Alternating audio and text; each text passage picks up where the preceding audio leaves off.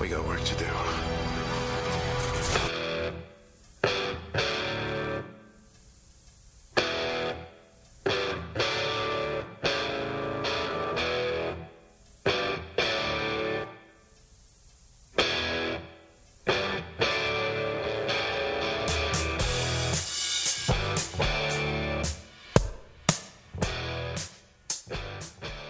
Welcome to Highway to Hell, a supernatural podcast. I'm Christine.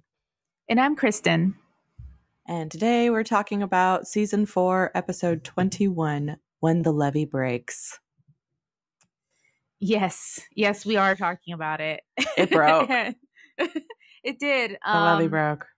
Sam has some issues that he needs to go through. He needs to go to some sort of drug addiction counseling. Some demon therapy. Yeah. What the hell? I don't know. It's really intense, this episode, and I don't know what to think about him anymore. We can obviously, I want to talk about that at the end, but it's just off. He's off the reservation. He definitely is. Dean is definitely looking like the more rational of the two, which is surprising. Yeah, tables have turned. I know. I mean, I think Sam has always been the more emotional one, right? He's always in Season 1, he's like, "Oh, fuck Dad, I fucking hate him," and in Season 2, he's drinking himself because he's a special child. That's true. He was all sad, drunk, Sam, but he's not usually reckless. He doesn't usually act on that. He's just kind of moody. Yeah, moody. And I think Dean's it's all that pent up, I don't know. Pent up sexual frustration, pent up hotness. Jesus academic. Christ, in this episode, after he stopped looking like shit. Oh, yeah, right. At the end, I was like, we've wasted a whole episode with you not looking like that. We should always have you like that. Can I get 45 minutes of Sam walking around the room like that? Yeah, I definitely enjoyed, even though it's no bueno, I definitely enjoyed him slamming Ruby onto the bed. I know. Nice. Yeah. That was a good moment. Mm-hmm. He's just so big. He's just a big dude. He's strong. It's hot. It is hot. Also, that was horny corner. Sorry. Horny corner. Yeah, clearly we had to get that out. Yeah. Now on to business. Oh, man. Well, according to the IMDb description, Sam is not only super sexy in this episode, but he is becoming more and more inhuman. Dean and Bobby put him in the safe hold until he gets over his addictions. After Sam escapes with help, unknown to him, from Castiel, he finds Ruby and begins to feed once again. Dean begins to truly believe that the old Sam is gone for good. And that's our description. That's interesting. Mm-hmm. Yeah. He's becoming more inhuman. Mm-hmm. Yeah, and we definitely can kind of see how that's going. This episode was directed by Robert Singer, written by Sarah Gamble. And I was looking through our cast for the episode, and we have a bunch of old people come back. Mm-hmm. So we have Samantha. Yeah. Who just shows up. And that was good. That was a cool scene.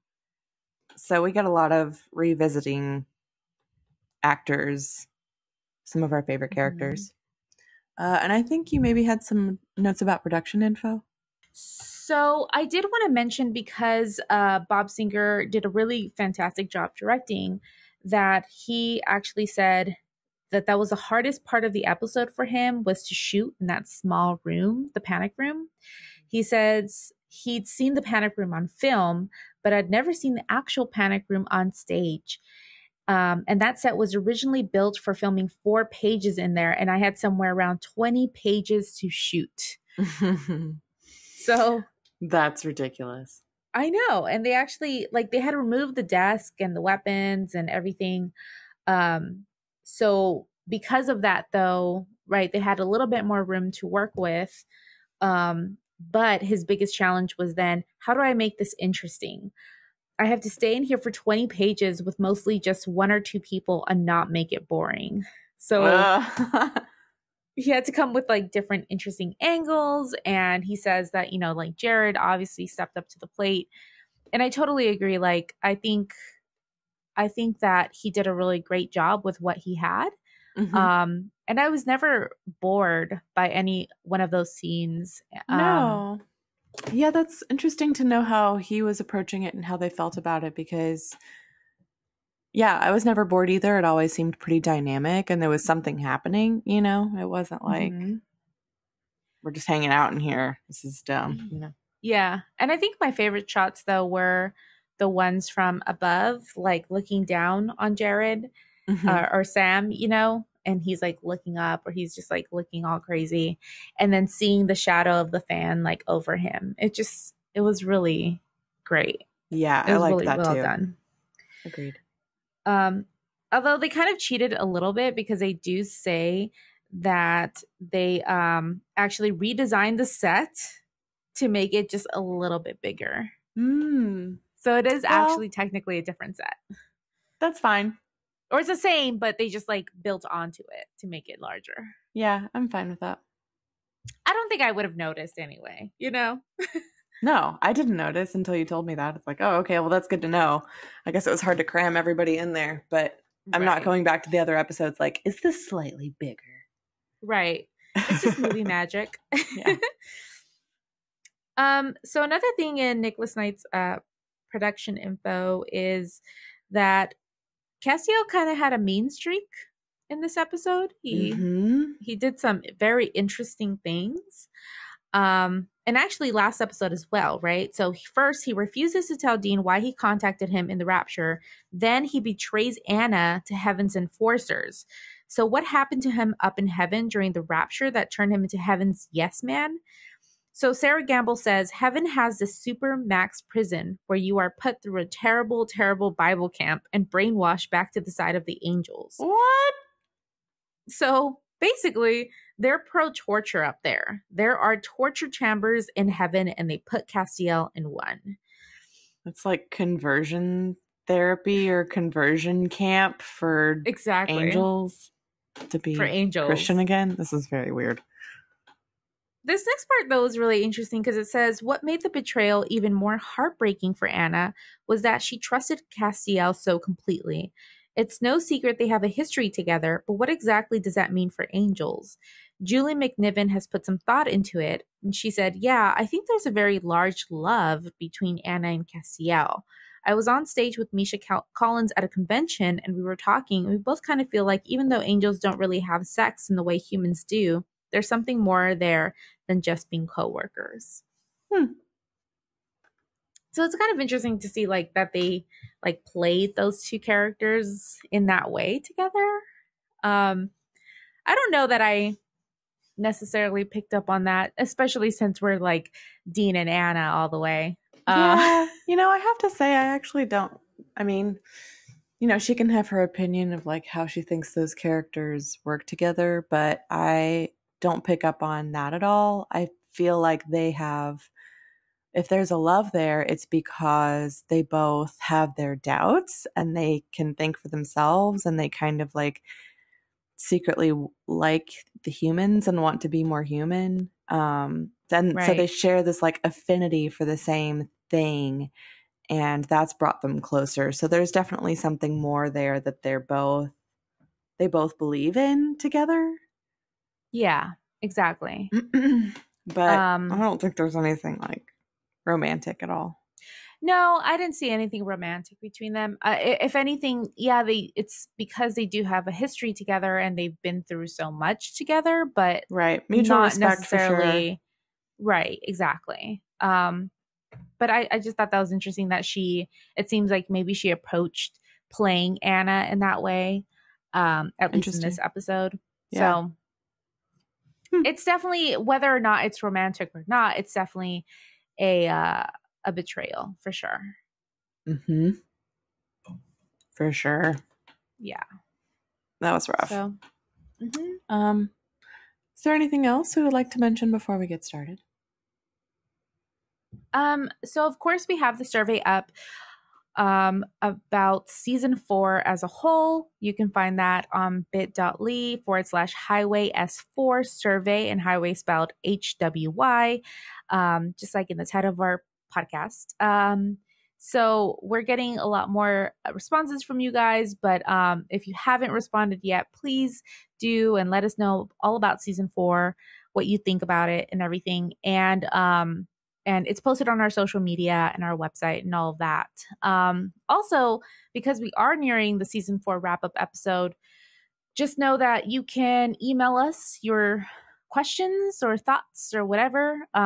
If you have a little bit more to say than what's on that survey, to highwaytohelppodcast@gmail.com, so that we can read all of your comments about season 4 on that wrap up episode. Because that's coming at us fast. That's going to be in 2 weeks, guys. Yeah, what the fuck?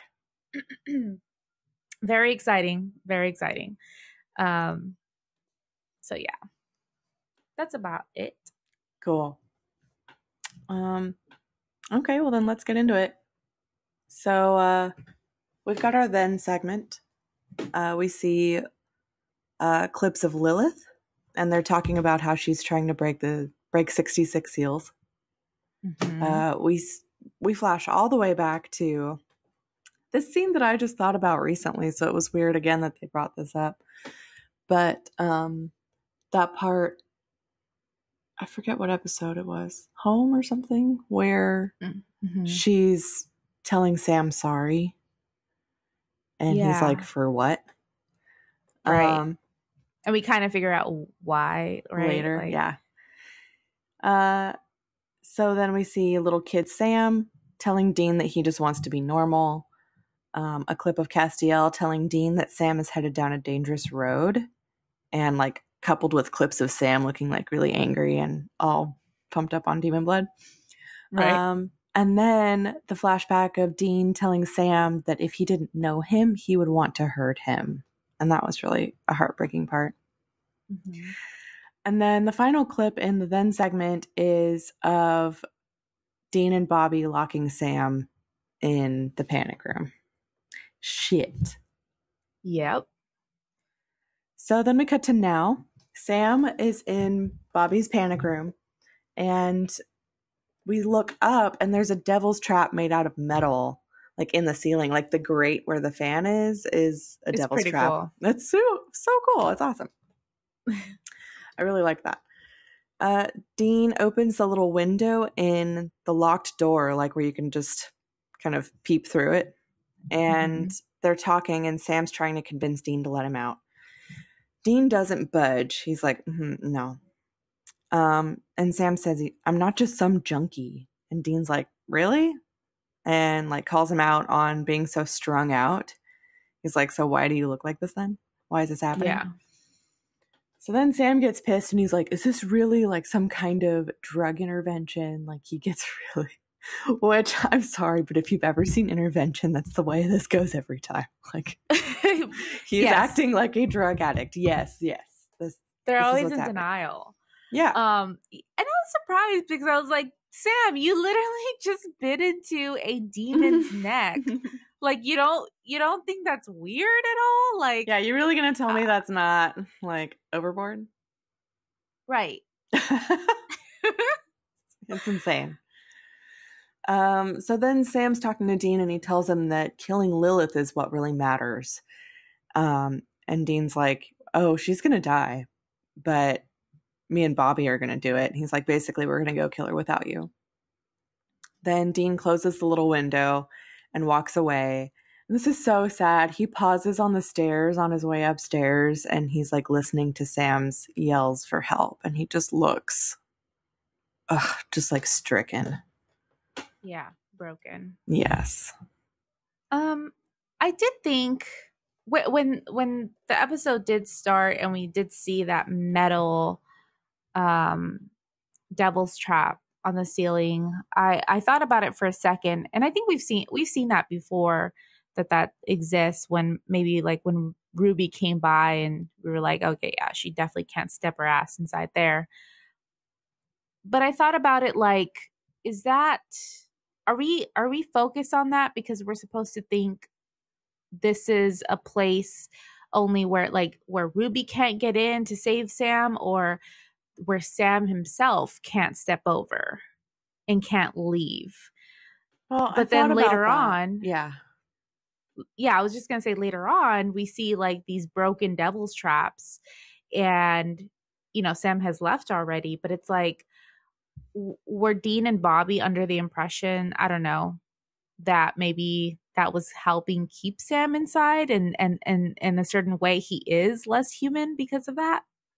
That's a good question because I had thought about it, but kind of written it off because when they first. So when it deals with Ruby, she can't even touch it. Like she can't get into it. Yeah, Right? Like that's demons can't true. even break in. So this makes even less sense because when they got there with Sam, he was able to walk right in. Mm-hmm. But then Yeah. why would any of the seals need to be broken by Castiel if they weren't holding Sam in? Yeah, unless Castiel did it because he wanted to blame it on someone, right? I Maybe guess. make it look like demons did it. But then how would Ruby be able to break it? Right. Yeah. She wouldn't be able to. You know what I mean? Like No. And it Dean kind doesn't of make knows that. sense. Yeah. And he I think like asks, I don't know if he asked that question outright, but he's kind of like confused about what the hell just happened. Yeah, I think what happens is like Bobby's like, you think Ruby did it? And Dean's like, I didn't think she had the mojo or something. So Exactly. they're like, Yeah, that's this doesn't make sense. right. Yeah, I don't know because it simultaneously seems like demons aren't able to get in it, but then also they're not able to get out.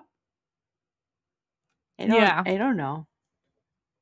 I don't know the rules. What are the rules? But I guess, it's really interesting to think.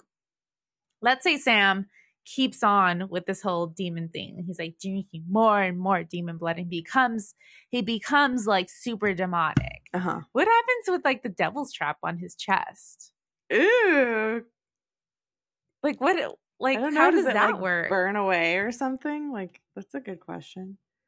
Right? I don't know. I don't know. Just a thought, like, Yeah. about how this works. Okay. Sorry.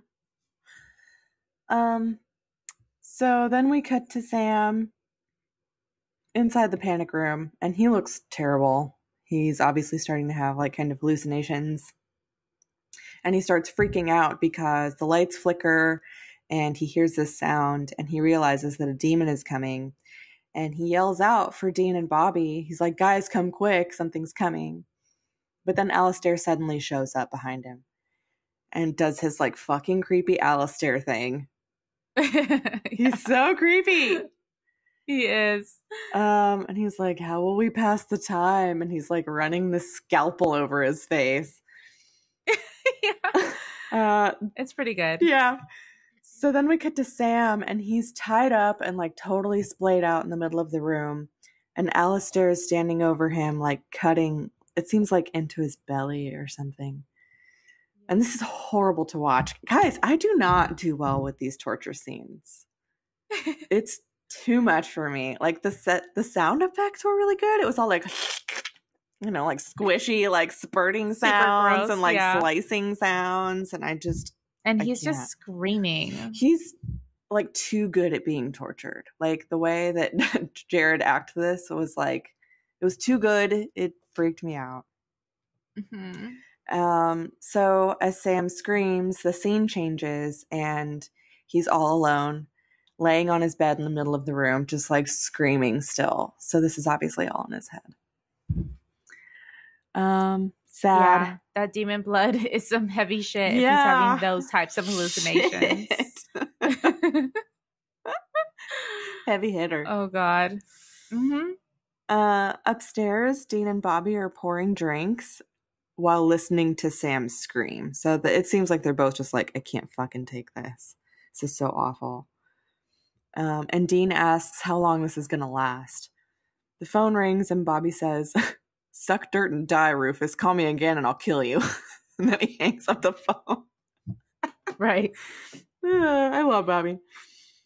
I do too. But then Rufus calls back and he starts talking on the other end, and he's got Bobby's attention suddenly.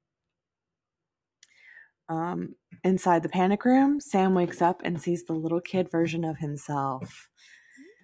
Yeah. Young Sam says, he's like, yes, you are hallucinating, basically. And then he asks, Big Sam, how could you do this to me? I thought we were going to be normal. And Sam says sorry. He's like, I tried. And he argues with his young self. And then young Sam is like, if you'd been with Jess instead of with Dean, she would have survived. She would have lived.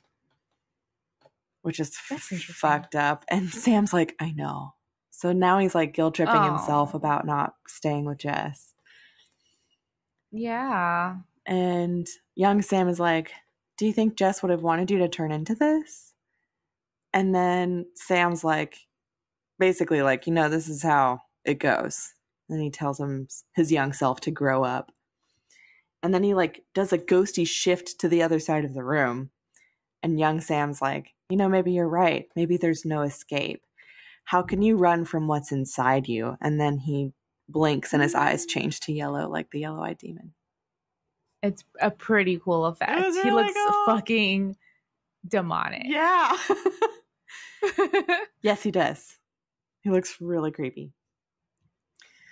So then we cut to Bobby and Dean, and Rufus had given Bobby a bunch of recent news that had come out around the country.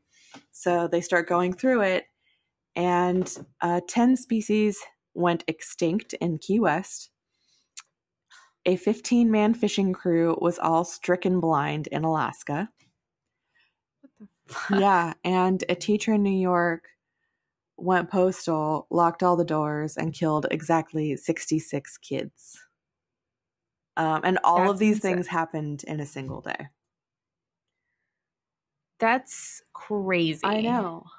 But kind of weirdly, I feel like this could be a news day now for us in real life. Like it's crazy. No, but I know. There's so much crazy 10 animals go extinct. Yeah. And like mass murderings. Right, mass shootings.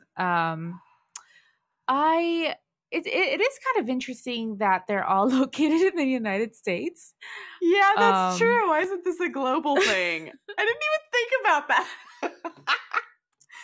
I didn't catch like where exactly the other ones were. Weird. But yeah, Key West, Alaska, and New York. It's basically like all points except for California. Yeah, all of the United States is just going to sink into the ocean around Canada. Canada will be fine. Like, what is happening? Is it just like the United States that's where like Lucifer lives or some shit? Like, yeah. They're going to be the first to go. Right. But no, it's really dark. And it just means, the seals are breaking super fast. Like, what is happening now, guys? Like, right. So that's the scary part now, is that since they're happening so quickly, it must mean they're getting close, and they don't know how close. So it's like, oh shit. And it's also interesting because I don't know, some of the other seals that we've heard of have been enacted by demons. Like that's really, just thinking of, okay, like, because I could see like the teacher maybe got possessed, right, by a demon, and then that happened. The whole thing with the Alaska man being blinded, like, how does that happen? How does a demon do that? And the animals going extinct. Right. Are we just like supposed to think like demons were just like running around Key West and just like killing all of these animals? I don't know. So that they would go extinct or something? I don't know. They're sort of like the antithesis of like miracles happening on Earth, right? But I guess how did the demons go about it? Yeah, it's like the plague or something, right? Like the signs of what were the signs Um, Like the locusts yes, and the where Passover came from. firstborn sons, Yes, all right? that stuff. All that All that. Bible stuff. You know Yes, that Bible-y stuff. I watched The Prince That's of what I was Egypt. just gonna Okay, say. It's such a good movie. it's really good. It Okay. is great. Did you know that Jeff Goldblum does the voice of one of the characters? I'm pretty sure No, it's I Jeff had no Goldblum. A bunch idea. of famous people do the voices, and I never knew that until not too long ago. It's highly Oh, underrated. the music is really good. Okay, anyway. So, yeah, fuck. All these seals are being broken, like now. So Bobby talks to Dean and tries to tell him that maybe they should let Sam out to try and stop the apocalypse because he's like, I mean, can he do it? Is this possible? And Dean's like, yeah. And he's like, okay, well, then maybe we need to talk about this. Right. So, but then Dean knows that it would probably kill Sam um, if he tried to kill Lilith. And Bobby tells him that maybe Sam's trapped here instead of fighting because they love him too much. So he makes a really good case for it because Dean's like, no, I'm not going to let him, you know, I'm not going to let anything happen to him. But Bobby's like, Right. I think that's our downfall. Yeah. So Yeah. then we cut to Sam and he's sitting in the middle of that room, the panic room. This image is on Netflix. Do you get this image popping up when you go Oh, where to. he's like looking Yeah. up. Yes. It's everywhere. And I was like, when am I going to see that? Yeah, you got I've to been seeing it see for a it. long time. I know. Yeah, it's like iconic capture of Sam. It's a good one. I can see why. It is. So he looks over the bed and sees a water pitcher and a glass sitting on a table on the other side of the room. And he's obviously really thirsty and like trying to get to it, but struggling.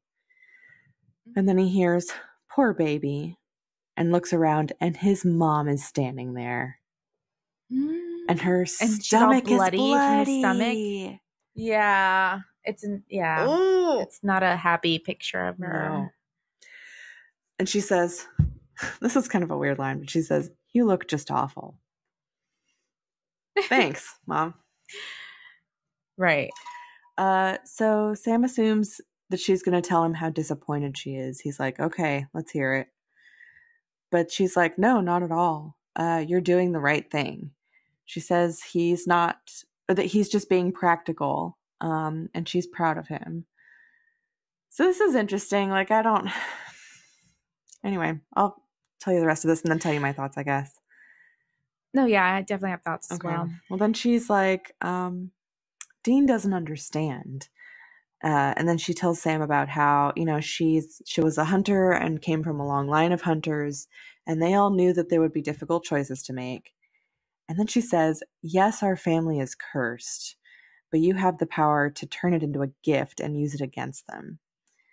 And he's like, for what? For revenge? And she's like, no, for justice. And Sam's like, well, what if it's stronger than I am? And what if Dean's right? And she says, Dean can never know how strong you are because Dean's weak. What? Yeah. But she says that Sam has to go on without Dean and do everything it takes. So Sam takes that to mean that he has to kill Lilith, even if it kills him. And his mom says, make my death mean something. And then they have this like really tender hug. And Sam's like, he looks like he's maybe about to cry. Like he's just like having this painful moment with her, and she disappears. Yeah. So well, my thought with this was because Alistair and Mini Sam, like they were just so mean, and it just felt like, yeah, it's this demon blood just attacking Sam. But also, I don't know, it's just very interesting because each hallucination that comes up is doing something slightly different, right? Alistair, it's just torture. It's just like this demon blood coming out of him. But Mini Sam is like guilt tripping him. But then this Mary hallucination is trying to get him like on board with what he's doing, or like keep him on board with whatever he's doing. Right. She's like, It's right. reinforcing the idea that like Dean is weak and only Sam can do this. And it's like, where is this coming from? Yeah. You know? Yes, that's what I have kind of some problems with too. I don't know. I mean, maybe we're supposed to assume, because like all of this is in Sam's head, like, you know, there's a part of him that still feels this way. So he's like using her to like justify it to himself. I don't know. And then she says, yes, our family's cursed. That was weird to me too. Like, what do you mean? Yeah, I wrote that down. What? I think that's interesting that she says that. I don't know what else to take from that. But yeah. I don't know. Yeah, it just felt like the other ones were definitely a part of Sam, but it felt like Mary was more coming from an external influence, you know? It wasn't a Sam. It was like fucking, I don't know, Azazel like living inside Sam or whatever, something, you know? Yep. Are you taking selfies? Yes. Both of my dogs are laying behind me, being good boys. I thought you were just like, you know what? I look really good right now. No. Let me just go ahead and take a selfie. I look so good right now. No, I was just trying to sneak a quick behind me selfie because they're both like laying in a row right behind me and it's really adorable. They're being good and quiet. I was afraid I was going to hear barking and stupid shit this whole time. Right. No, yeah. I don't know. We'll see. This scene too, like out of all of the ones in the room, like stuck with Sam the most because then he starts like parroting her later. So I don't know. Mm-hmm. Mm-hmm. Yeah, he does. He does start like expressing everything that she's saying directly to Dean. It hit him. So then outside, Dean's pacing around and Castiel shows up. It looks like it's by one of Bobby's workshops. And Dean's like, where have you been? You know, he's like, about time. I've been screaming myself hoarse for 2 hours. And then he asks Castiel what he was going to tell him in the last episode. But Castiel ends up saying that he can't. He's like, well, at first he's like, well, it's not important. And Dean's like, okay, bullshit. It is important. And then Castiel looks him in the face and he's like, I can't. So now I feel like he's starting to crack a little bit. Like we still know that old Cass is in there, but he's just choosing not to act on it at all. Yeah. He's trying to be a good boy. But that's good. He's not just like completely brainwashed, I guess. I don't know.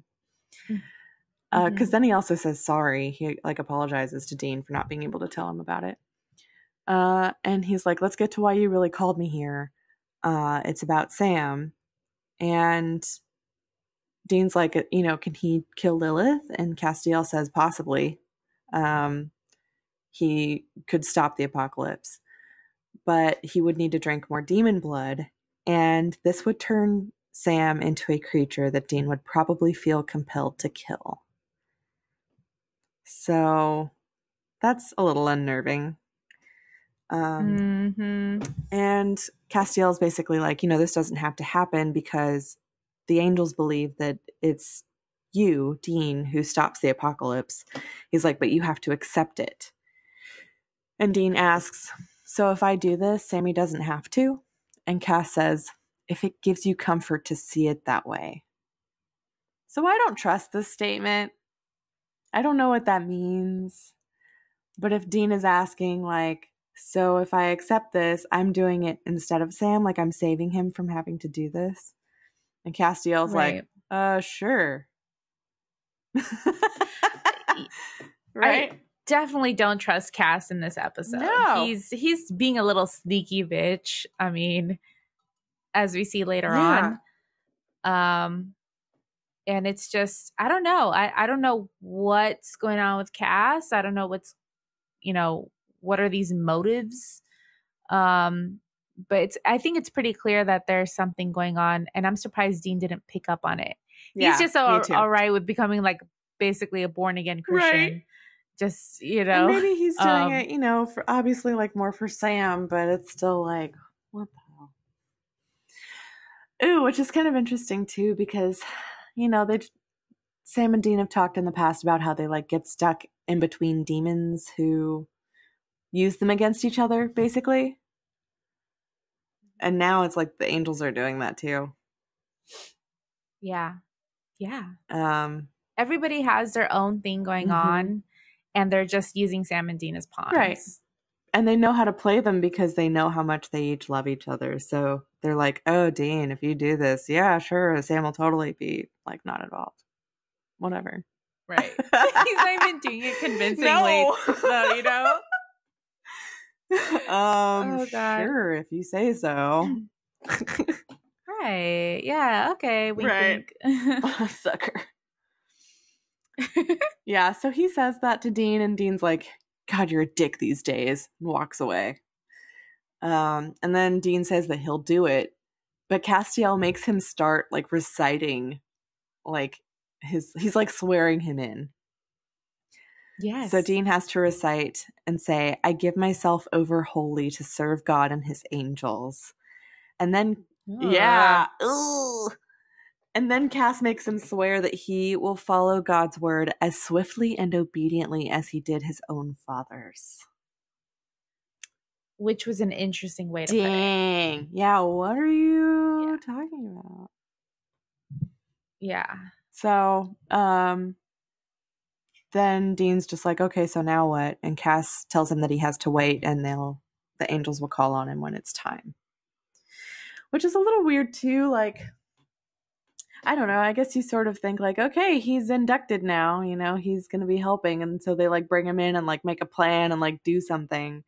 But they're like, okay, we'll call you when it's time. Time for what? What's happening? Yeah. See you What are we later. doing? Right. So, Time for what? exactly.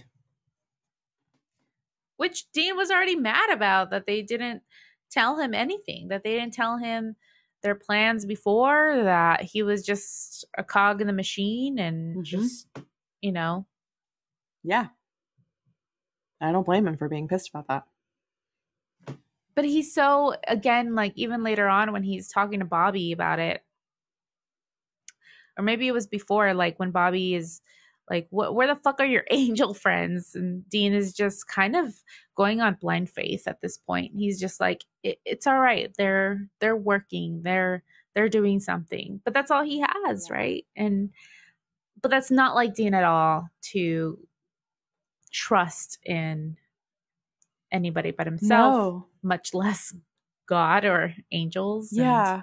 I'm not I mean, maybe we could like pinpoint something that like really changed him, but yeah, this is definitely different. Like there is some trust there, or he wouldn't just be going along with this. He's deferring to them. So then we cut to Sam in the panic room again, and he's having some kind of attack. He looks in the mirror and sees these dark veins spreading all over him, and he screams for help from Dean and Bobby. Upstairs, Bobby is talking to Dean, and he's like really confused about why Dean signed up to help the angels. And Dean says, well, this is the least I've ever trusted them, basically. He's like, they come on like shady politicians from planet Vulcan. So I had to mention it because I'm the Star Trek nerd. And if you know what this means, it means you never trust politicians from planet Vulcan because they're always fucking sneaky and have something up their sleeve. And they show up on your planet and I'm they're sure they like, have something up their sneeze too. whatever a sneeze is. That's like a Dr. Seuss word. Yeah, they just show up on your fucking planet and they're like, "Oh yes, let's have some peace talks." It's a sham. It's not. It's a fucking sham. Well, So now you know. now I know. You know about Sneeves. You know about politicians from Planet Vulcan. But Dean makes a pretty good argument, and he just basically convinces Bobby that he doesn't have any other choice because he's like, well, it's either trust demons or trust the angels. So I know which one I'm going with. Right. Again, doesn't make much sense in Dean world. The other thing I had wanted to mention though was how he was like, somebody asked him earlier. Oh, Bobby, duh. Bobby had asked him earlier, like, do you think you can take on Lilith? And Dean's like, yes. What? Like, how? No, How does yeah. he think that he could I take don't her know. That was on? weird at the time, too. We were like, how are you going to do that? You tried, buddy, last year, and you got eaten alive by Yeah. a hellhound. It didn't go well. Right. So yeah, it doesn't make a lot of sense. Agreed. Dean and Bobby are talking and they suddenly stop because they realize that they don't hear Sam anymore. So they run downstairs and open up the little window and they see him having like a fit on the ground. It looks like he's having a seizure. Yeah. They're like, do you think he's faking? And then suddenly Sam gets picked up and thrown against the wall. And they're like, nope, not faking. What the fuck is going on with him? Oh my god. He's possessed. They need to call on a priest. And then he gets like rolled around the wall. He's like, yeah, I don't know any other way to describe that. He's rolling along the wall. Right. He's basically like your mother's sex cock in hell, you know? Like, yeah. Like just exorcist level. Head's gonna spin around. I was expecting his head to spin around like any moment because he's just like going crazy. Nuts. So Dean and Bobby run over to him and they like pull him off the wall and hold him down on the ground. And while they're holding him down, they put like, I guess it was Bobby who took his belt off and put it in Sam's mouth so he wouldn't bite his tongue or something. And Dean was like looking at him and like had this moment where he was like kind of paralyzed or something, just like looking at him like that. And I guess he was kind of like seeing him as a monster, like this other thing now, you know, like he's turned into something that's not Sam. Oh, interesting. I took it just like, oh, baby Sam, like what's going on with him, you know? Mm-hmm. But no, with everything going on in this episode, that makes a lot of sense. Which is so sad. Yeah. So then they tie him onto the bed instead, and Sam wakes up in handcuffs, and Dean's standing at the foot of the bed, and he's like, we had to do it. That demon blood was flinging you all around the room. And he asks Sam why he did this to himself. And he says, revenge? Revenge for what? For me, you know, going down to hell? Have you noticed that I'm back? What's the point, basically? Which is really interesting because we've talked about this before. Like, I don't really know why Sam's so mad. Like, it doesn't make sense as to why he's been stalking her this hardcore. Lilith? Yeah. I feel like a few episodes at least ago, you and I were like, so what is his beef again with her? Yeah, no, I had to think about that as well. Because I think like early on in season 4, what was established was he was like he wanted to get at Lilith because she hadn't actually killed Dean. That's not actually what happened. Dean had already had that whole deal made, right? But I think he was just like really pissed because like Dean died and Lilith was still out there, and he felt like he could, by killing her, he could like bring Dean back or seek revenge against Dean's life. I don't know. It's not very clear. I mean, all of that sort of made more sense at the time, but as this has gone on, it's like, and he's gotten more and more intense about it, it really doesn't make any sense anymore. Right. We're like, wait, like, we forgot. Haven't you forgotten already? Right. Like, haven't you forgotten, like, why each of you is mad? Like, let it go. I do that. Like, I just forget why I was mad, and so I'm not mad anymore. It's like, oh, well, must not have been that important. Were we Yeah. fighting? Like, totally forgot. Sorry. No, completely. But what I was thinking about also was how, can you remind me how Lilith came to be, like where she came out of? Did she just like pop out? Did Azazel like call her? He didn't No, call right? It was her. just like, Did she it was did just, she hey, first yo, appear like, before he died or I after? think it was after. I think it was in like Jus and Bello. Oh, because I guess all the demons were let out and they were like, we need to fucking get these demons. And then they were like, yo, there's a new demon in town and her name is Lilith. Right. And she's, Right. that's how she came about. So I don't know. I'm trying to stretch here to see like if maybe Sam maybe feels a bit like it's his fault that Lilith is out there because of the whole demons being let out of hell and Azazel shit, but I don't know. That may be a I stretch, mean, but no, I see what you're saying. there may be something No, there. I know where Yeah. that comes from, but it doesn't make sense to me. It just at this point it's not a good enough No, excuse. Like, right. Like, yes, she's dangerous and you should be stopping her in some way, but it just feels like, yeah, like Sam is going off of information that maybe we don't know. right. So then Sam tells Dean that the biggest reason he's going after Lilith is to stop the apocalypse. But this is weird because they both know that that's Dean's gig. He's like, that's my gig. Remember? Like, the angels have told us that Right. I have to do this. This was a whole thing. I was really upset about it for a while. Although Sam did tell Chuck, like, well, I don't think he can No, handle yeah. it. I mean, we know that, unfortunately, that Sam thinks that Dean's not strong enough and he's like a much better hunter than him now and all this silly shit. Which came out of nowhere. Yeah. Who Right. died and made you Dean? Where'd that? Yeah. I guess Dean Exactly. died and made you Dean. Now that I think about it. But That's- anyway. So then we cut to another shot in that same scene, and we see that Dean isn't even in the room. So Sam is talking to himself again. This is in his head. Upstairs again, Bobby asks Dean, he's like, okay, one more time. Are we really doing the right thing here? He doesn't think that this cold turkey method is working. And he says that Sam won't last much longer if he doesn't get some demon blood. And Dean's like, no way. I'm not letting him have more demon blood. And if he dies, at least he dies human, which is crazy. Yeah. That's intense. Ugh.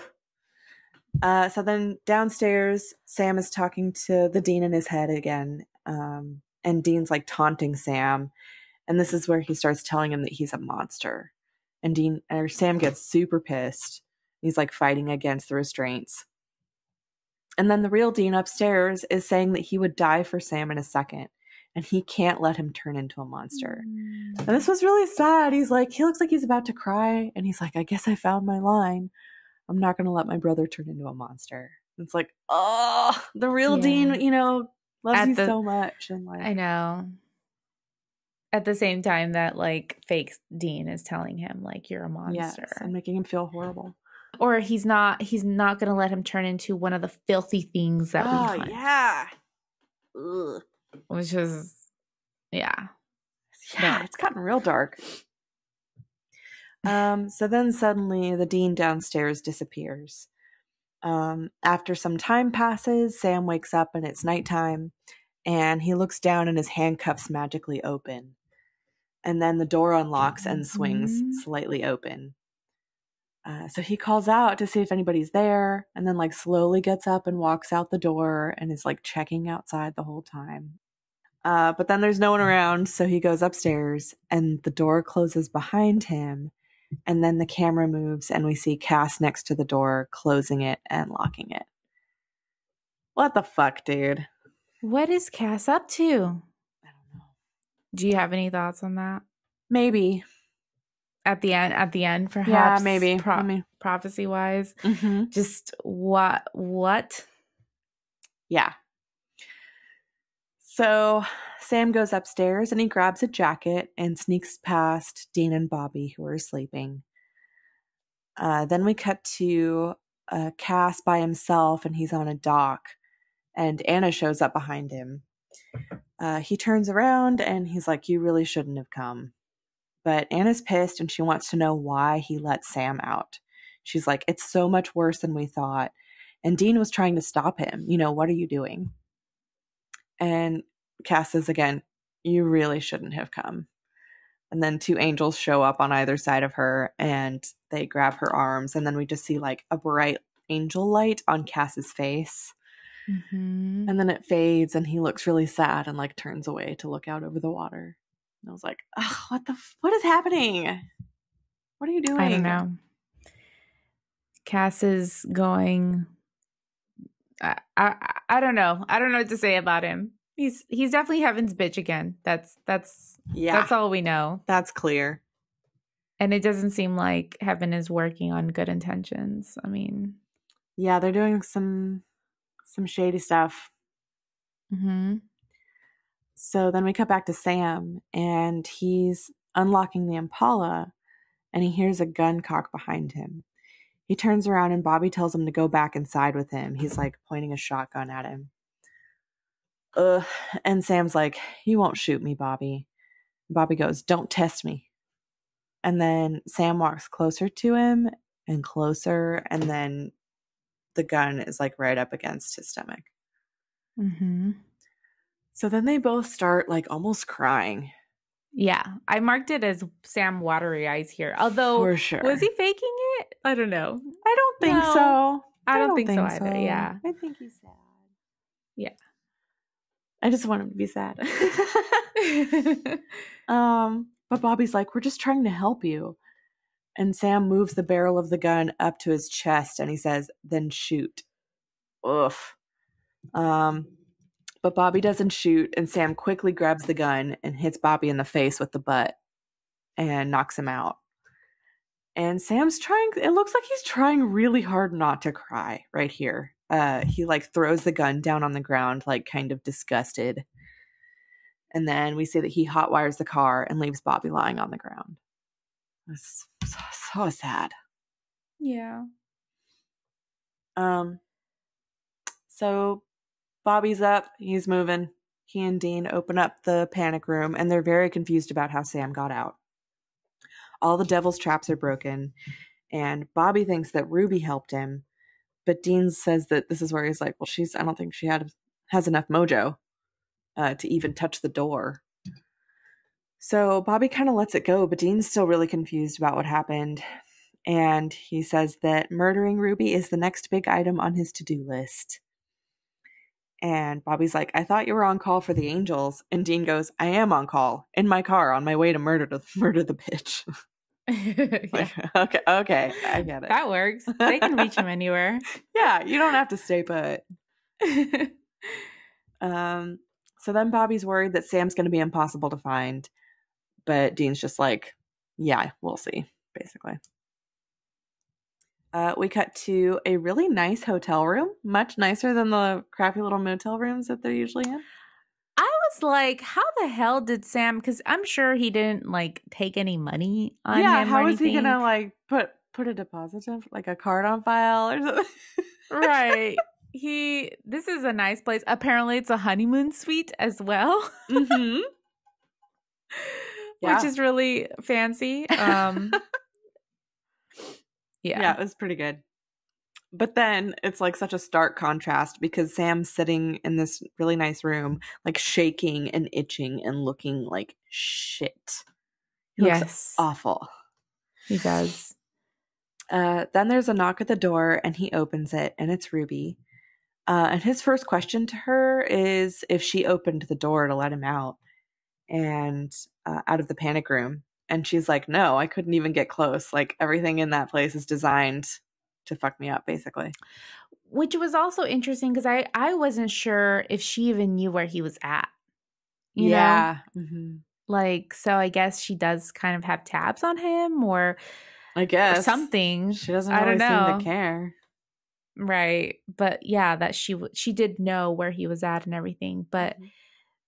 that is interesting though that he's not like does he even ask after that? I forgot. Like, well, how the fuck did I get out? But she's totally like Yeah, I think he doesn't does. care. Yeah, and she's like, I don't know. Literally. All I know is you're out and yeah. So it's like what's going on there? Like we know that Ruby and Cass are obviously not working together, right? So why isn't Ruby a little bit more questioning of how he got out? I don't know. She just is really like not concerned about it, and she's just like glad that he's out now. But she's just like, whatever. I wish I So could be like that in life. Jeez. I Like know. Really able to just let things go. Mhm. Real go with the flow. So then Sam's like pissed with her, understandably. He's like upset about how she never called him and tried to help him when he needed her. And she says that she's sorry and she's sorry that he's hurting. She's like, I had no idea Dean would do that to you. And then he looks really sad and he goes, You and me both. I know. Ugh. I know. So then Sam explains that he booked this nice room to try and shake Dean. And Ruby's like, you sure that's going to work? Because he knows you better than anybody. And Sam goes, not as well as he thinks. Well, yeah, he does. Turns out Yeah, I love this whole part. he does know you as well Dean as he figuring it thinks. Yeah. out. Hmm. So then Ruby's sad that things have gotten so bad between Sam and Dean, and she reaches up to touch Sam's face, and then he just grabs her, sniffs her, and then throws her on the bed. Okay, sniff. Yeah, there was like a full body, like his head in front of her, like I'm gonna smell That all of is you. so fucking weird. Yeah, No, that's not okay. yes, that demon blood got him bad. This is really. Yeah, and he's like able to sniff it out now. He's able to Oh. sense it in some way. That's so gross. No. um. So then they look like they're gonna start making out or something, but he moves down and grabs a small knife from around her ankle, and then cuts her arm and starts drinking her blood. And she's like totally getting off on it, Hmm. which Yeah, she's is into that. interesting. Like, what is Hmm. she? I don't know what she's getting out of this. I don't know. I mean, we've seen True Blood now together, you know? Like That's true. maybe it's a sex thing, who knows? Hmm. Or I don't know, Yeah, it could you be. know. She just doesn't seem very concerned with him when he's not around. I don't know. I don't know what her motives are here. She's a little yeah. I'm not sure I trust her too well. Yeah, at What's this going on point. with her? Mm-hmm. So then back with Bobby and Dean, Bobby tells Dean that Sam ditched his car in Jamestown and that two cars were stolen there afterward. One was a 1999 Honda Civic and the other was a white 2005 Escalade with custom rims. And Bobby's like, yeah, it's like I forget what he called it, like a red flag. So he's not going to take that. And Dean's like, no, that's exactly why he took it. So he Yeah. does know. Exactly how like Dean thinks, right? And exactly how Dean knows Sam and just like I don't know, just like the little web of connections there is so great. Like I love Yeah.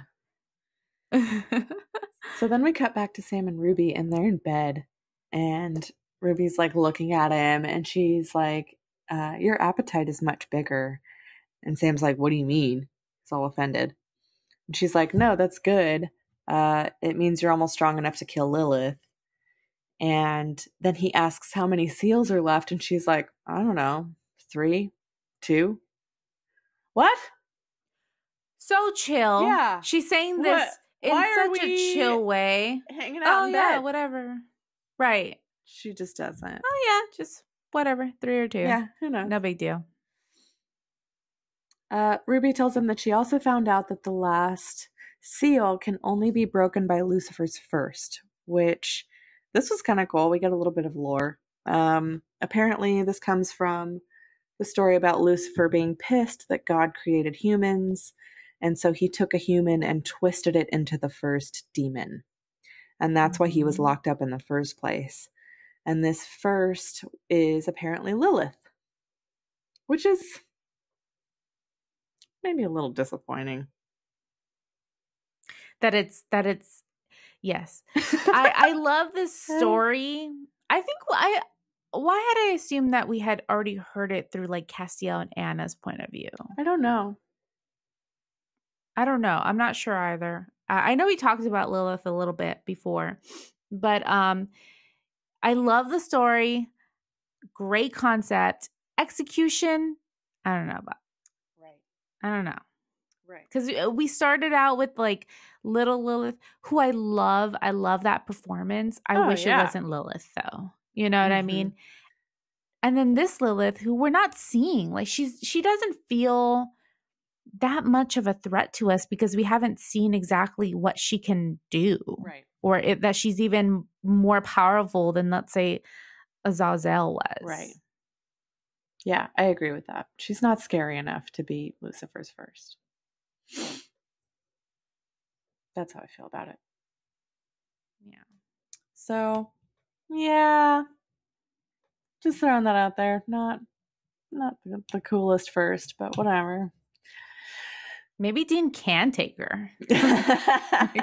I mean, so Sam says that he's like, okay, so that if I can kill Lilith, then I can stop the whole thing. There will be no apocalypse. And Ruby's like, right. So I don't know where she is.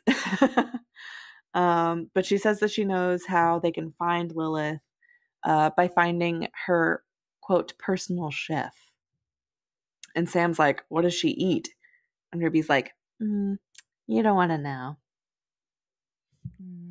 Babies. Ah! Little chunky babies. So we cut to two nurses walking down a hospital hallway. And one nurse is talking about a woman who had worked there at the hospital, and she walked out of the NICU with two babies. And now that woman is saying she was possessed when she did it. And then they walk over and they look in at the babies in the NICU, and that nurse is like, who could ever lay a finger on them? And the other nurse says, I know, they're just delicious. And her eyes turn black. I mean, it's a little weird because I would never, I would still feel weird about anybody saying that babies are delicious. Yeah. Yeah, please don't say Regardless that. of whether or not you mean it, it's... Oh, your baby's so cute. She just looks delicious. I think I would be like, okay, you can go now. Back away you can slowly. Leave. Right. So weird. So then, shit, back at the hotel, Sam walks out looking like a full fucking snack. Who gave him the right to look like this? He's got like slick back hair. His sleeves are rolled up. He's got a V-neck underneath his button-down shirt. Just fucking have mercy. Like, so I mean, maybe beautiful. the demon blood isn't so, It's doing him some favors, I gotta say. Maybe he can have all the demon blood he wants in my book. Like, yeah. Dude, I just had to take that moment. So yeah, he's clearly back to full strength after having some of Ruby's blood. She tells him that in order to kill Lilith, he'll need more demon blood than she can give him. So they have to, I guess, try to find more. And then Sam gets sad about Dean again. And he says that he hopes that when all this is over, that they can fix things. Sad. Bobby calls Dean and tells him that that white Escalade was ditched, and Sam's probably in a town called Gold Spring, and Dean's about 2 hours away from there. So he's like talking about his plan, and Bobby stops him, and he's like, whenever you find Sam, it's got to be about bringing him back, not pushing him away. He's like, you got to get through to him. And Dean doesn't respond. He just hangs up. So that's a good sign.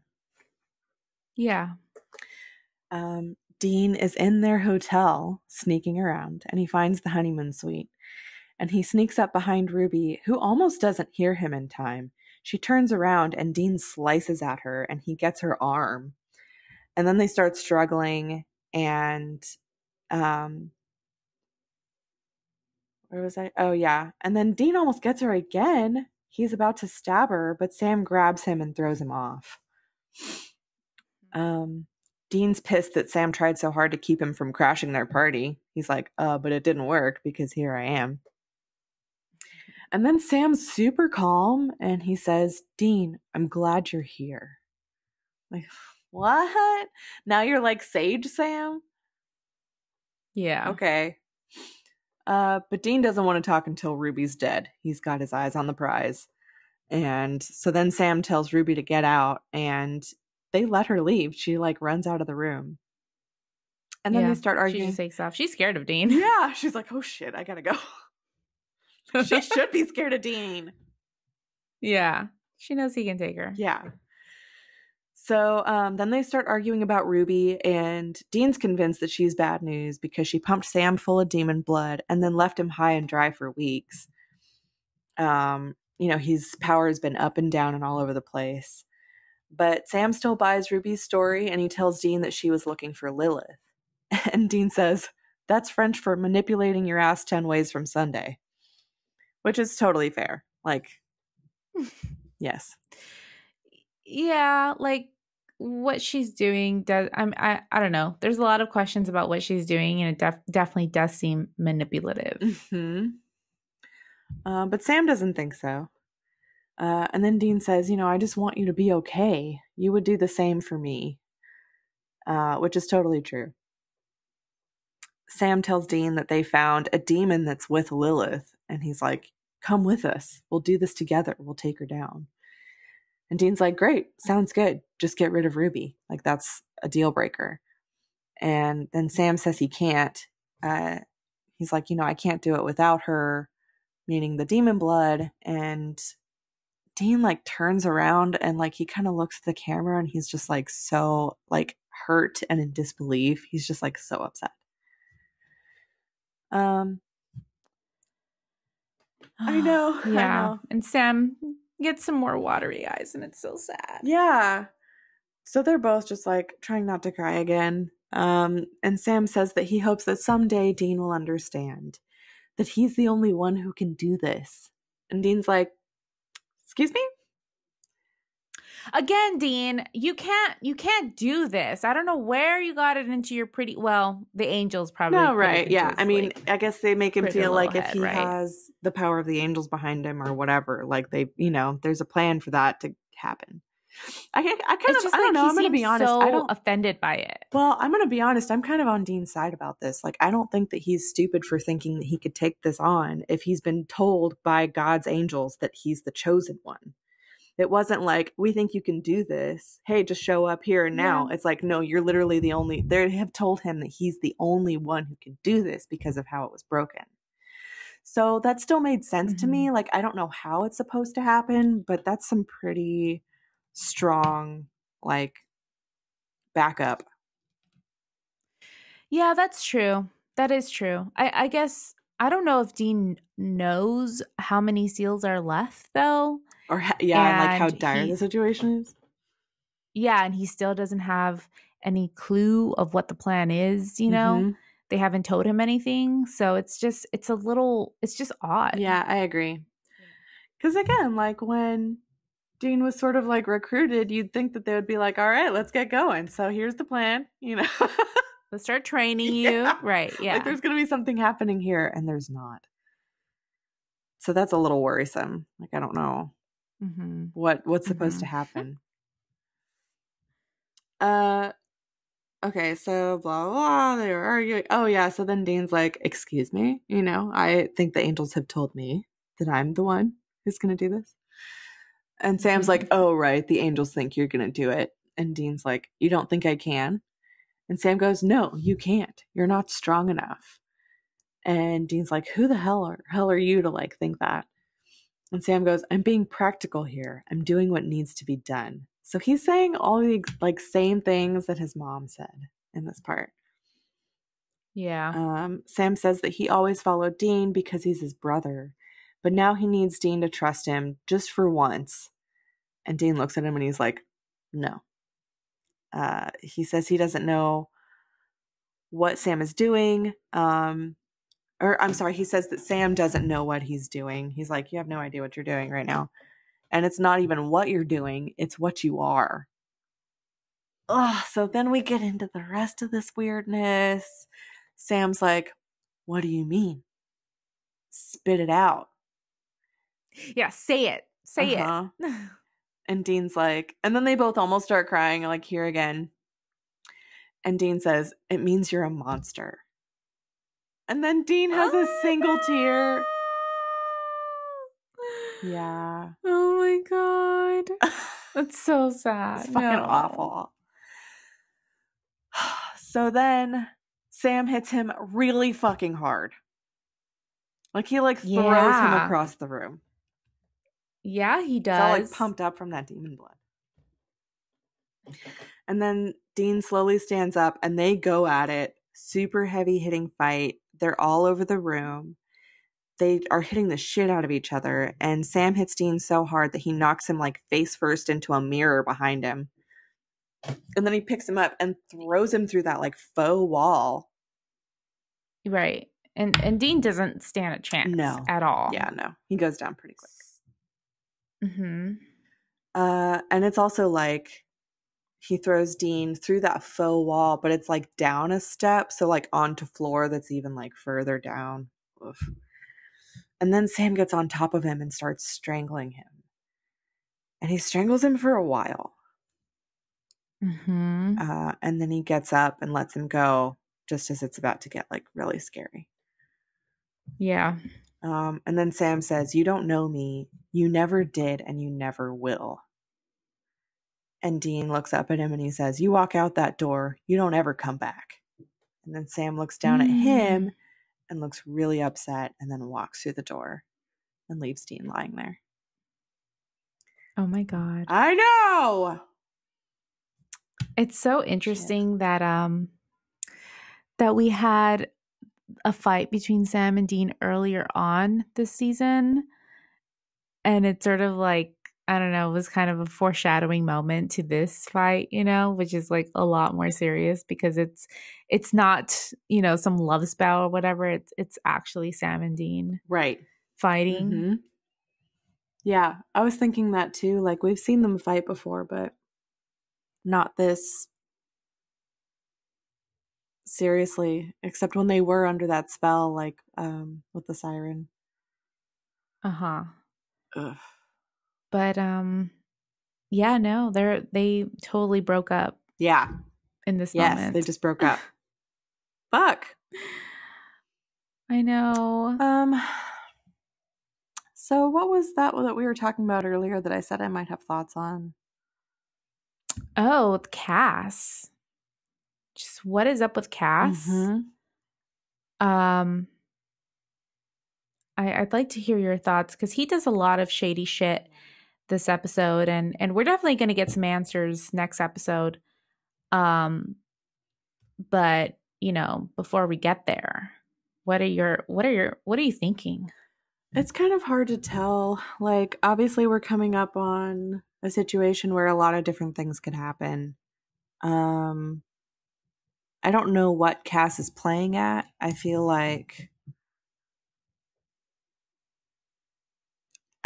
do feel like Sam and Dean are being pitted against each other, and I feel like Heaven's like in on that.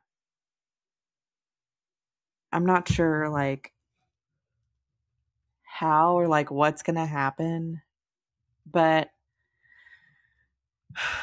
I think that they think Dean can stop the apocalypse. I do kind of feel like Dean's gonna be the one to stop it, actually, but that it would only happen like it at the expense of Sam's life somehow. So you think Sam is going to die? Maybe.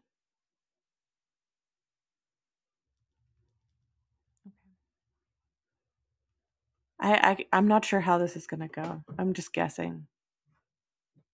Um, because they're both set up to potentially be the one to take her down.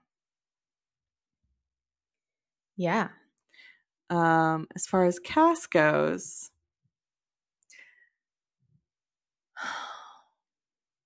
I feel like he's just doing the bidding of heaven, um, and like letting Sam out and all that shit and helping them capture Anna. It's kind of like working against Dean. Ooh, I just had another thought. Maybe they're only doing this because Dean needs to think that he's the one who has to kill Lilith in order for Sam to do it or something. Like they're Repeat that. setting up Dean to be a part of Sam killing Lilith. But I don't know cuz they didn't like what he was doing at first. Sam. The whole drinking blood Mhm. stuff and getting powers. Yeah. I don't know. Heaven's doing some shady shit. God is doing some shady shit and using Cass to set all of that up. I can't tell how it's going to end. And we know that Chuck has already seen the ending, Poor Chuck. but we don't know what he saw. Right. We know he's drinking a lot. Man. Yeah. Well, I'm just so excited. Yeah, it's going to be good. How do you rank this episode? Um, you know, there was kind of a lot that happened, but I didn't love it for some reason. I feel the same way. Really? I think we're on the same track. I Yeah. wonder why that is. I don't know. I think just because there is a lot of setup, and I Yeah, think typically just we've one of kind of felt those. like that with the penultimate episodes are kind of always like that, where it's just like setting up the stage for next time. And I don't I think there's a lot of good. I think my favorite part of it is the whole Sam and Dean fight at the end because it's for me a powerful Mm-hmm. moment. Um, but at the same time, I feel like there was just so much going on that I wasn't able to feel the complete weight of it. Yeah. What are you thinking? Um, I was kind of thinking situating it around number 25 in my time of dying. Um, I don't know how I feel about it. If I feel like it's better than that, or if I feel like in my time of dying is a little bit more impactful because that's the episode where John dies. Yeah, I think it kind of maybe is more impactful.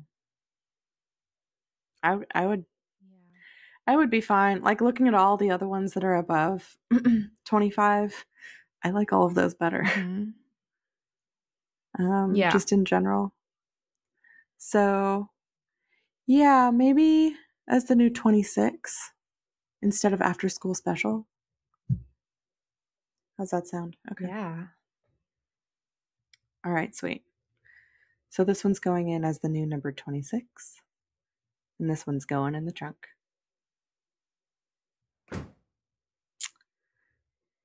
Hmm. So I think it's really interesting. I never picked up on this, but our very first episode of season 4 was called Lazarus Rising. And the very last episode of season 4 is called Lucifer Rising. Ooh.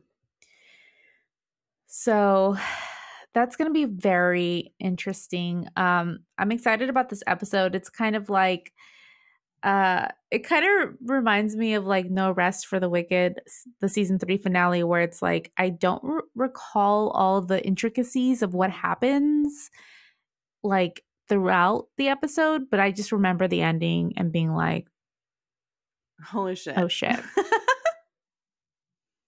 Awesome. Well, we're going to watch it together, so I'm excited. Yeah, we are. I'm so excited to watch it with you. I'm going to be screaming at you to get your reactions. I want you to know. I may be screaming as well. It also like has one of my favorite line deliveries of like almost all of Supernatural. The line is not spoilery at all, but it's just I'm awesome. And I for those of you who have seen Supernatural before, that I love that line so much, and cool. I think you're gonna love it too. I've got a lot to look forward to. I know. We need to plan this shit. We need to plan it soon because I'm really excited to watch it. That sounds good. So like tomorrow. Yeah, like tomorrow after work. No, that's gonna be awesome. Well, everybody, you know generally where to find us.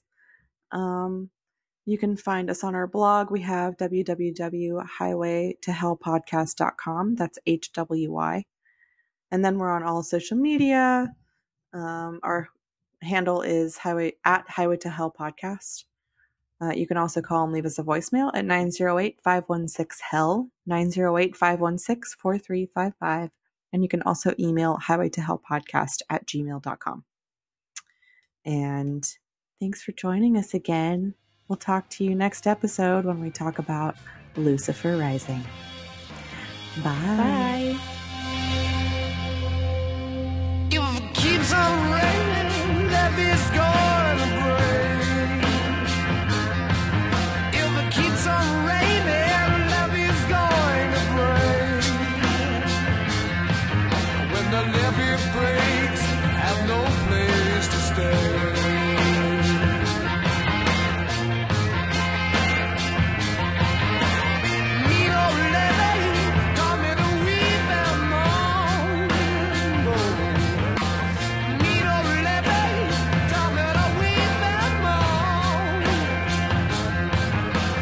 Got what it takes.